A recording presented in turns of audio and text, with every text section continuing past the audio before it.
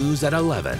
Hundreds of people were at Parkview Field this evening, not for baseball, but for yoga. Thanks for choosing us. I'm Brian McElhatton. And I'm Krista Miller. Our Carly Van Cleve met the man who led this class, who told her yoga saved his life. Carly. Brian, Krista, for many people, physical activity is a form of therapy. And Dan Nevins is one of those people. He says he went from the lowest point of his life to now living out a dream he never imagined.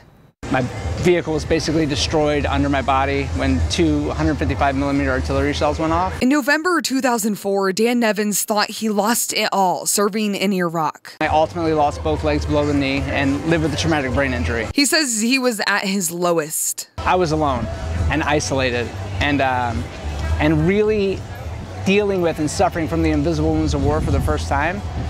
So I called a friend. He says that call saved his life. My friend just said, "You need some yoga in your life." And I said, "That's the dumbest thing I ever heard." I was so mad. And then I had this transformational moment on my yoga mat that changed my life, and I was hooked. For Nevins, yoga is more than a physical activity. He says it's therapy, especially for his mental health. Moving your body and enrolling your whole self, mind, body, spirit, into the program, and then we can take mental health and the treatment of mental health to a whole nother level. We want people to de-stress.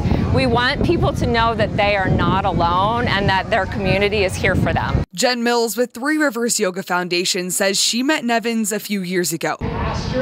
She was inspired by his story and invited him to conduct this class. Every time I get to be around and hear his story, it just pushes me to do more. What can I offer the people that are around me? Nevins says he now travels the country teaching yoga, hoping to bring others out of their darkness. For people who have heard of yoga, to invite a veteran to yoga, because it might just save their life like it did mine.